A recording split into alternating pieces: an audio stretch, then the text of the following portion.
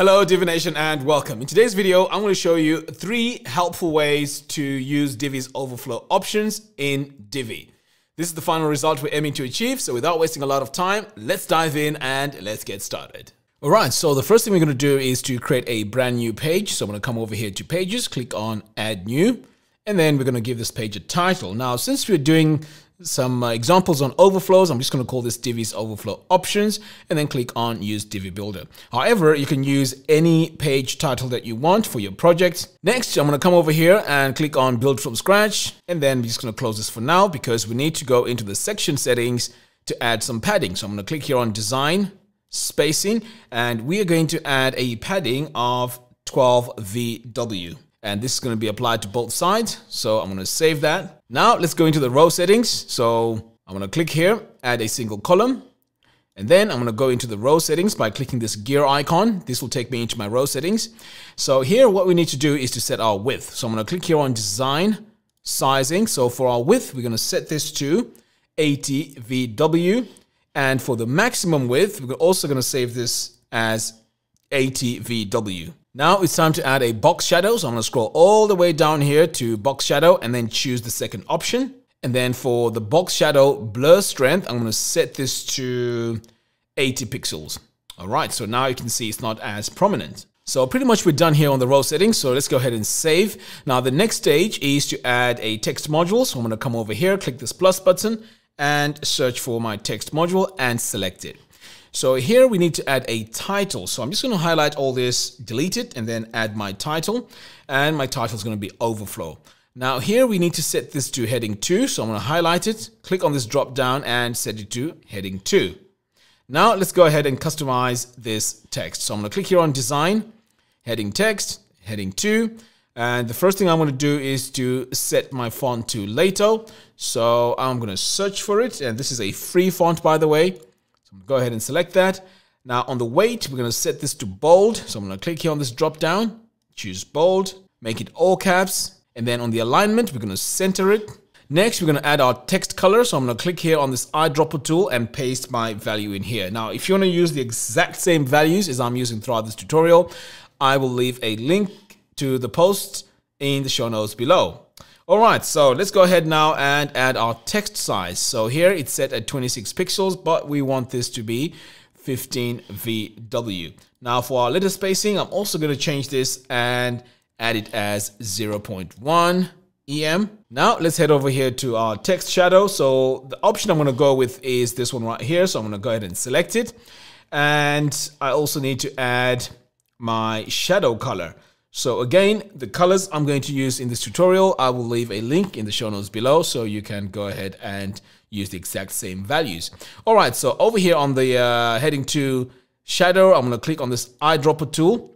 And between these brackets, I'm going to add my values for my color. All right, so now that I've added all this, this is looking great now. Now we need to make the text overflow. So the first thing we're going to do is to add a margin to the top. So I'm going to come over here to sizing. In fact, we need to go to spacing. So margin top, we're going to set this to -6 VW. And then on the left and right, we're going to set this to -10 VW. Add this to the left as well. And now you can see we've applied our overflow. And then let's save for now. So the next stage is to add another text module here, just below our title. So I'm going to click on this plus button, search for my text module and select it. So first of all, I'm just going to get rid of some of this text. And then I'm also going to add a title to this. So I'm just going to paste my title here. It's going to be called Design. And we need to set this to heading 3. So I'm going to go ahead and assign this to heading 3. Now let's head over here to the Design tab and start making all our changes. So I'm going to start with my normal text font. So I'm going to come over here and set my alignment to right. So for my text size, I'm going to set this to 24 pixels. And for the line height, it's going to be 1.3. Now, as you can see, the width of this text area here is way too much. So we need to go in and adjust that. So to do that, we're going to come over here to sizing. Just going to scroll down. And what we're going to do here is we're going to set our maximum width to 50%. So I'm just going to enter it here manually.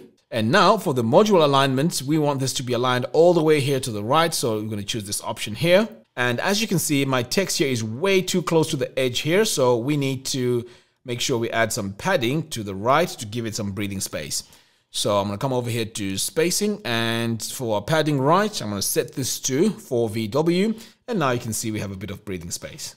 So pretty much we're done here with our settings. The next stage is to add an image over here. So I'm going to come in and click this plus button and search for my image module. I'm going to select it, and then I'm going to upload my image. So my image is somewhere on my computer. So I'm going to click on select files, and here's my image here. Great. So I'm going to click upload an image. So as you can see, my image here is way too big. So let's go ahead and adjust it. So I'm going to come over here to sizing, and I'm going to set my width to 35 VW. So I'm going to paste it in here. Now I'm going to start adding my margins. So I'm going to come over here to spacing. So I'm going to start with my margin top and set this to -12 VW. And then I'm also going to set my bottom margin, and this is going to be 8 VW. So I'm going to paste it in here as well. And we can see here now that we have this overflow. So we're not done yet because we still need to add a -5 VW as well. So I'm going to come over here, and this needs to go on the left. I'm going to paste it. Now it's time to add a box shadow. So I'm going to come over here, and the option I'm going to go with is this one right here. I'm going to select it. And then now it's time to customize it. So I'm going to start with my horizontal position, and I'm going to set this to -40 pixels. And for the vertical position, I'm going to set this to -50. Now let's go in and add our shadow color. So I'm going to scroll down here, click on this eyedropper tool, and I'm going to paste my values between the brackets. And as I mentioned before, if you want to use the exact same colors as I'm using throughout this tutorial, I will leave a link to the post in the show notes below. And then finally, we're going to save. All right, so this is our final design.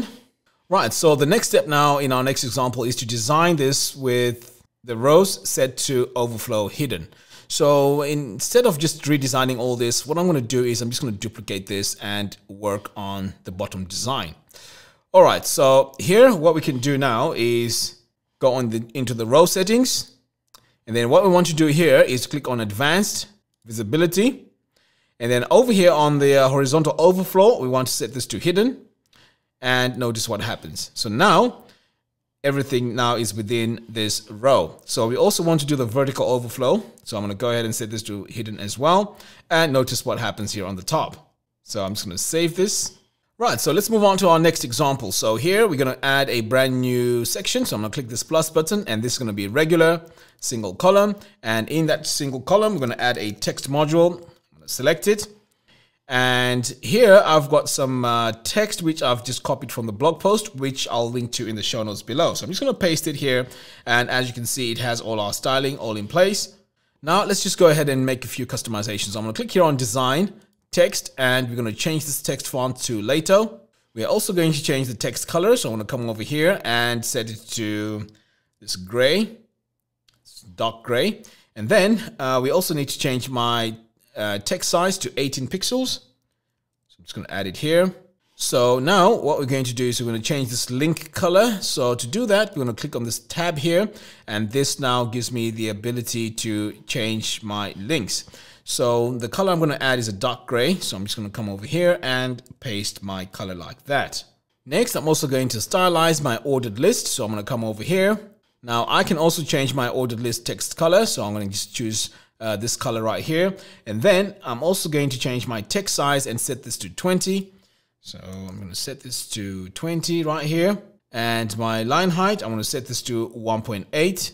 Now here on ordered list type, I'm going to set this to decimal leading 0. Now let's set our heading font. So as you can see here, it's pretty much similar to what we have here on the normal text. So I'm going to click on this brush tool on the heading settings, and then I'm going to come over here and set my fonts. So first of all, I'm going to set my font weight to ultra bold, and for the size, we're going to set this to 50 pixels. And then we're going to set our maximum width. So I'm going to come over here to sizing. So for our max width, I'm going to set it to 500. Now let's add some padding. So I'm going to come over here to spacing. So with our padding, I'm going to set 3% to the top and bottom. And I'm also going to set 8% to the left and the right. So now our content here has some breathing space. So pretty much this is how it looks. So what we may want to do over here is to add a box shadow as well. And now you can see this is what it's even better now. You can see how it stands out with the box shadow. All right, so the strength here, I think I may as well change this to about 80% because it's a bit too strong.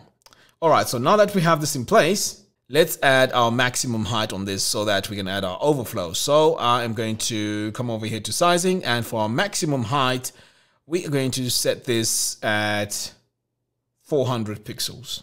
So now, as you can see, this is going to be our maximum height, and all our text now is outside this rectangle. Now, what we need to do to add our overflow is to come over here to advanced.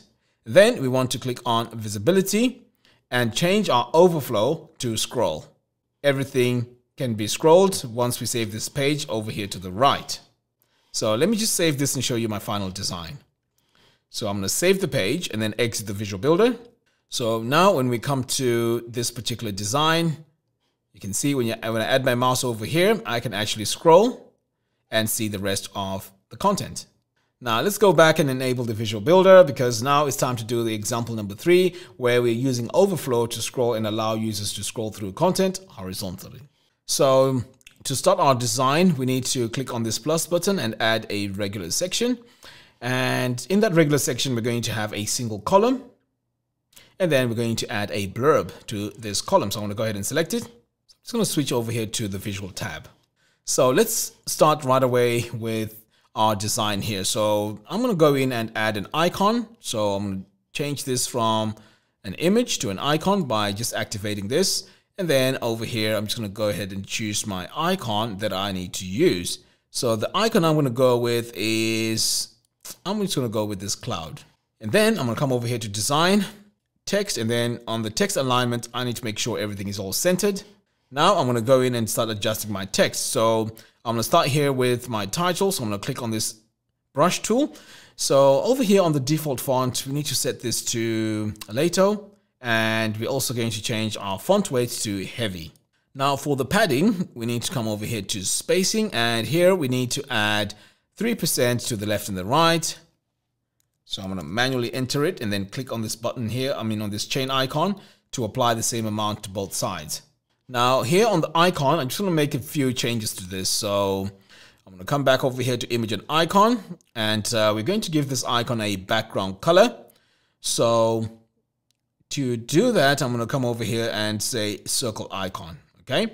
Now over here on the top, we're going to give this icon a color, and then we're just going to play around with the colors here and make it really light. Okay, so there we go. And if the size of this is way too big, you can always come over here to use icon font size and then reduce the size a little bit, just like that. So I think I'm going to go with 40 pixels.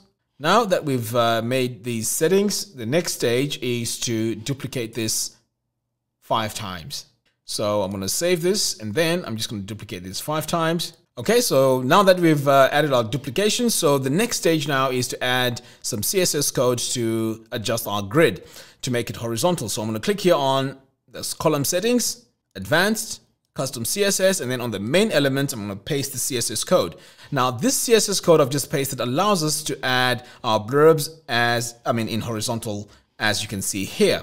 So as you can see, the rest of my modules is cut off. So this is where now we need to add our scroll. So I'm going to come over here to visibility, and then on the horizontal overflow, I'm going to click on this drop down and choose scroll.